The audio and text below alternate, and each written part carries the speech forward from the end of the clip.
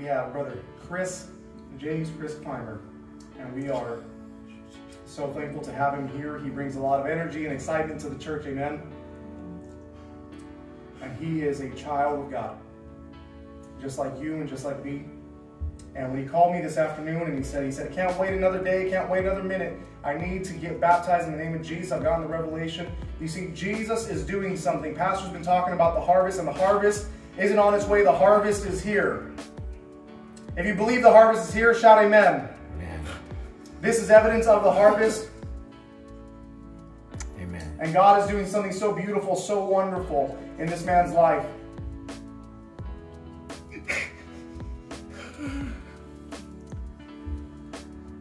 Upon the confession of your faith and in obedience to the Word of God, I baptize you in the mighty, wonderful name, the name that is above every other name, the name of Jesus, for the remission of your sins.